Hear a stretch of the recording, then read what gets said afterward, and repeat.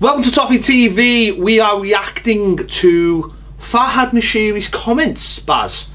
Once again, he is being on with Jim White, but this time he didn't text. No. He rung him. He's got Jim has the ability to speak to him now. Jim White met Farhad for the first time on Saturday at Chelsea with who else? Who else was there? Who?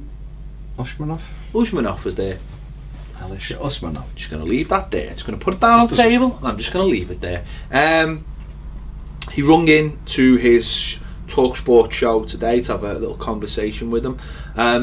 Now, we've been a bit critical of him using this form of, I'm trying to think of the right word. Communication. Good word. Say communication that way.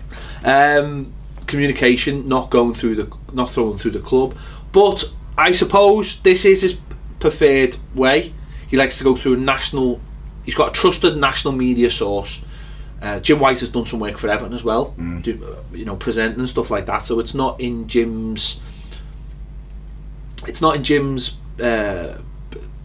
No need for it to abuse it, is there really? No, plus you wouldn't think he would anyway. He's a respected journalist. It's within his interest to keep it. Exactly, it is within his interest, especially when you've got him phoning up and sharing these kind of comments. Now, so forget about any that kind of thing about not going through Everton. This is what he wants to do, so that's fair enough. He rung up today. Very interesting, very interesting conversation he had about Everton. Very well timed, I thought as well, because that's the first thing I wanted to speak to you.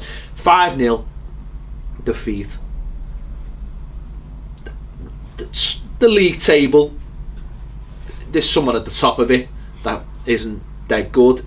No game for a couple of weeks. Could be a very could be a long couple of weeks, but by doing this interview, he's changed the narrative, hasn't he, of the next couple of weeks and what fans are talking about.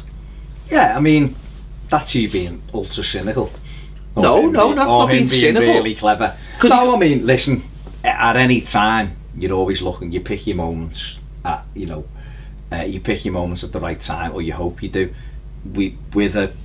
Without giving the previous regime a kicking, on occasions like that, when we suffered a bad defeat, it was silence. The silence would be deafening from within the club. So I'm quite happy that he's bounced out today and gone, you know what, yeah, we got smashed at the weekend and it was terrible, and he said that. He was hurt, it annoyed him and everything else, but he's looking at the bigger picture, and he's come out and he's chosen to use Jim White. This is a journalist who's on, whether we like them or not, the biggest sports station.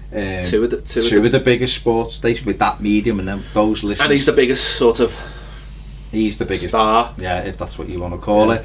So Moshiri obviously has identified that and thought, this is someone who I will communicate through.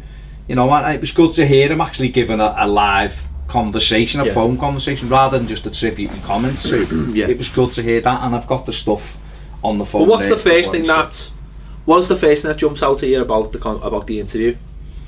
Just how committed I think he is to Everton. Yeah. I think he certainly sounded like someone who knows what he wants. He spoke about being his involvement at Arsenal as a minor shareholder, and him now being at the forefront of Everton, the man who's in control, how determined he is to deliver things he wants. He wanted, to identifying a big name manager, want to go through with that, and progressing the club financially, globally, giving them a stadium and players. It just sounded a very committed man who wants Everton to do well and be up there.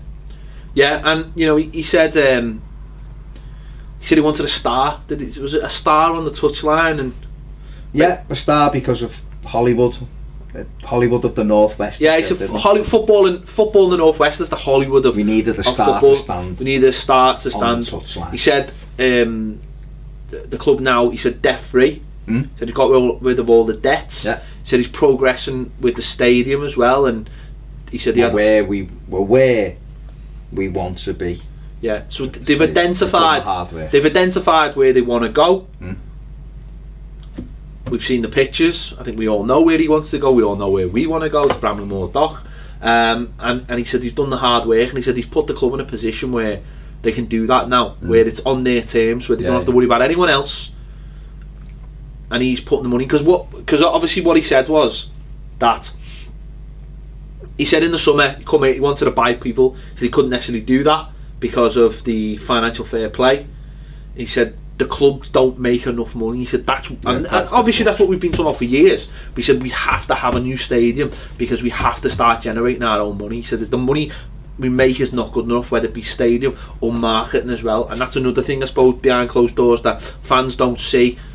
Getting better sponsorship deals, getting a better shirt sponsor, getting people to start paying through the nose for a brand and not just accepting any old sponsorship deal, but going out there and going, this is what we can offer you, this is what you're going to offer us, and all these deals starting to get bigger. I found it was really interesting when he was speaking about that. I think it's on terms of backing managers and stuff like that, and he's talking about it's getting difficult, the landscape, because a lot of clubs are getting new kit deals, 900 million to $1 billion, so we know how difficult it is. There's a fella that knows what other clubs are getting for kit deals, so when he has a look on me, get £3.5 and a Twix from our kit sponsors. It's a nice Twix though. Oh, it is a nice, it's not a Jag Aldi one, you know what I mean? Ones. But it's good that he knows that, so he's looking out thinking, well, hang on, our brand should be bigger, we should be getting more money. Yeah, and they're chasing those. And the other thing about that is, I mean, you know, you're seeing a lot of movement at the moment. There's a lot of rumours that Man City are leaving Nike to go to Under Armour because Chelsea have just got a massive deal with Nike, and Tottenham are leaving Under Armour because Nike are coming in for them, and because Paris Saint-Germain are getting a massive deal off Nike. They want a massive deal off Nike because they've heard what Chelsea's got. They're all reacting to each other, and we're just sitting there going, this is alright, isn't it? You know, we're still getting that money from Umbro we did, or from Kitbag and all that. They're chasing now, they're saying, hang on, he's getting this much. And this is one of the big frustrations that we've had for a long time, a lot longer than we've been doing this, is that we used to sit there and go, hang on, Tottenham have just got this massive deal, and yet we're just sitting here doing nothing. And that was at a time when we were much higher. Yeah, and what you see now is a man saying, hang on, no, we're going to even negotiate this deal because they're paying them now, so the market's moved. Why should we sit there and take this? You know, the market's moved, we need to react with it. No, we're going to go and renegotiate that all contract. of that has knock-on effects. So all of that, you get more sponsorship, you get, you know, we know Chang will be going. Chang will be gone in the summer. Or Chang have to give us a big... No, Chang will be gone. Okay. And then there'll be big money coming in from that. Big money from... You sound like Trump. Yeah, man. No, you do that. But we build a lot of us. It's going to be great. It's going to be great. No. We're going to get rid of Chang. We're going to replace Chang with... I never said... What I'm saying to you is... there will be more money coming in. And that money then goes in to the way you can then put more money into wages, which means you can get better players. He more or less said all this today. That's what it's about. Yes, he said 47 million for Koulibaly. He said what's 47 million? He said it was monopoly money. It's monopoly money. So he knows what he wants to do, and he knows what, you know. We tried to get to Soko, all these people who saying we only had the Stones money. There was money there. He knows, he was frustrated by that, and this is how you turn it around. This is how we go forward. You know, when Evertonians today should be, after Saturday's debacle today, they should feel a lot brighter that we are moving in. Well, I've said this I've said this in the final word, it's about the bigger picture, isn't it? Saturday's just one thing, it's one game with a lot of players that hopefully the manager will move on, and you've got this side of it now, and the side of it is Farhad Moshiri saying we've got the money to compete, we have to just... But it's not about having the money, sorry. It's about we know how to get the money, because we know Man City for a start. It's not an endless pot, but what they've done really, really well, and what Chelsea have been doing in the last 4 or 5 years, is moving things around and moving the money around. And City have got a stadium sponsored by Etihad, who is also owned by the owner, and they've been very cleverly manipulating the football. That's where we are now, and we've got to start manipulating. We've got to have a stadium, and then you get the naming rights, and then you move it all around, and the money ends up on the pitch. And that's another thing he said today. He said, my job is to get the money to give to the manager to make a better team, and that's the end of it. Now I know we've heard that from other people, and you have to just trust the man, but that's what you want to hear as a supporter. Even if you want to stay cautious, you know, you've got to look and say he's cleared the debt. We've been saddled with the debt. They're making ground on a ground. They're actually moving forward towards the stadium. Now, 18 months ago, we'd have said, listen, we're going to get someone in the short term, but he's going to give us a stadium on the dock. but he's only going to put a little bit onto the team. We'd have all been made up. This fella wants to build a team that wins things as well, and it's difficult to do it because there's only one league, there's only one FA Cup, there's only a League Cup. You know, there's so few cups to win, and that many teams want them, but you give yourself a chance by improving everything, and that's what he's. But but I think what we've seen in the Premier League this season and what we're starting to see is though there is only one league, and but you've got to be part of that top league. You've got to be part of that top echelon. Which, look, we're 7th, and we haven't even done that well. I mean, we've won games, but you know what I mean. We're 7th, we're hanging in there, but you look at those teams above and you look at the calibre and you look at what Chelsea did to us and you go, that's where we've got to be. And to get that, you need money, and you need to make money. And that's what he's saying. You know, that's what ultimately he's saying, is that I know how to make money for this club, but we have to do things. I mean, it's not rocket science. We always knew we needed a new stadium.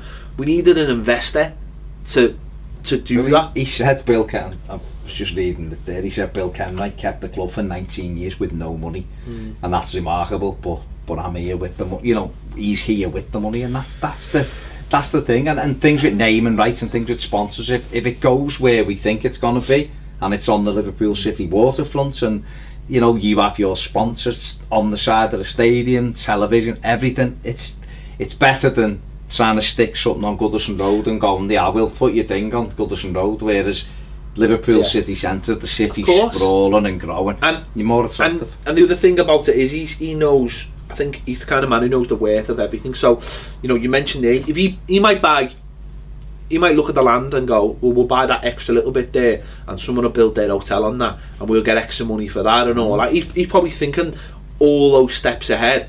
He said he's going to provide a ground that is reward the fans, basically the fans' loyalty for what, you know. We've repaid the debts, we're free to do what we want, and we have the finances to do it. We visited Liverpool with Bill a few weeks ago on the Mayor.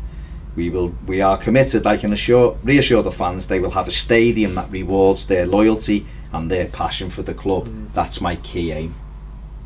Because he knows it's all about a stadium. He knows it's about cutting through all the crap and getting to a stadium. And I'm not saying the club haven't known that for the last 10 years. Of course they've known that, but they've gone about it the wrong way, because what they've basically done is, we need a new ground, but we're willing to like let most of it be someone else's, where this fella's going, hang on, no, we need a ground, it needs to be ours, we need to control everything that goes on around it, and then we make all the money. And then that puts us on a same footing as, or near enough the same footing as a lot of those other clubs, because it's all right saying financial fair play, but it's not financial fair play, is it? Because what financial fair play's basically done is allowed those top teams to just pull the drawbridge up behind them, and just go, we're all right. And I know we can't spend loads of money, but we're still a Champions League team. So there's only 5 or 6 of us fighting for 4 places. So most years we're going to be sound. Whereas beforehand used to be able to be like Blackburn Rovers, where you could buy into that. And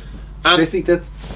They did, yeah. City bought into it, but now they've gone, oh, this is all right. We don't have to worry. We'll continue making money, because there's only actually 4 or 5 of us who'll do it, or 6 of us. And because we're in the Champions League most years, we get those big sponsorship deals, and we have to breach that gap. And that's the first thing people have got to remember. You've got to breach that gap first. You have to get on the same footing as them, and then fight your way into that. And that is, without a ground, that's impossible. Yeah, so most definitely. He's listened to Steph in the right direction. It's great for me. It's great that he's come out today and had this conversation.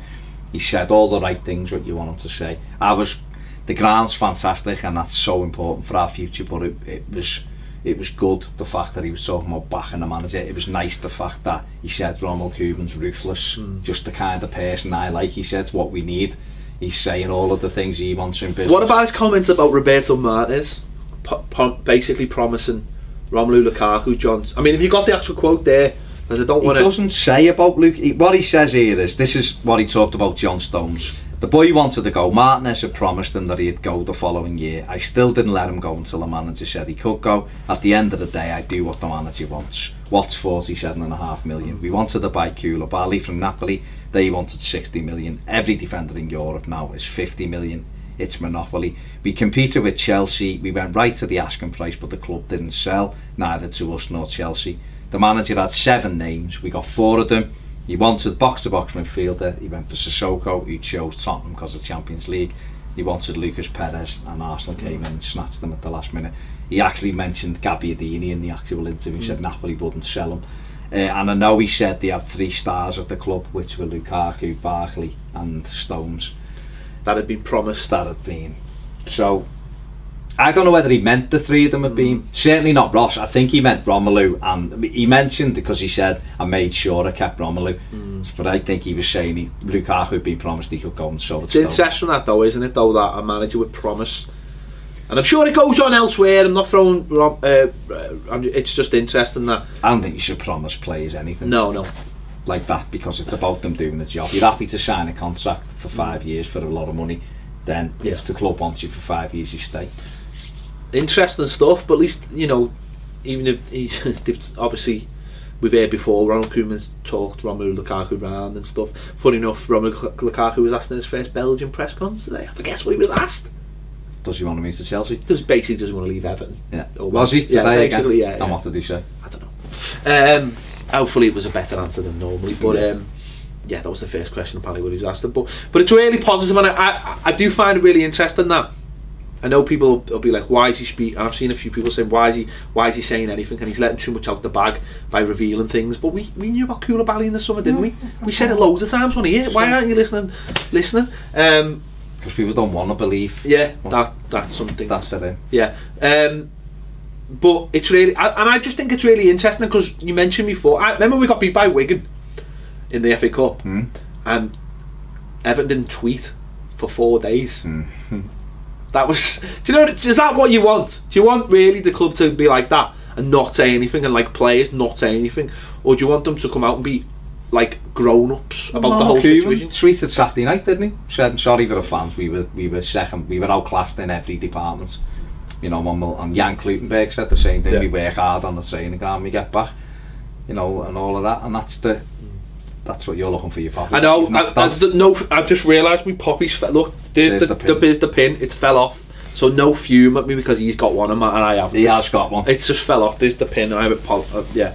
But sit down. It's all right. It fell off somewhere. But I think it's really clever though that he's come out today. And might be coincidental because Jim White said first time they met face to face was on Saturday. Let's be honest. Jim Sobby said to him, I'll phone you on Monday because you can address the thing. Exactly. So, so that's really clever, and I think it's really clever because I looked at Twitter, and last few days it's been like, you know, fume. Look at today and was like, yes, we're moving forward. Forget about Saturday. And we've said this in the final word about the players on the pitch. Now we're saying about things that are going off the pitch. This man seems to have a grasp of what's going on. Things are changing, and it'd be great. I know we all want to be like, announce the ground, but if it's not done you can't announce it, you know what I mean? But things are going the right way and they've got the tools now.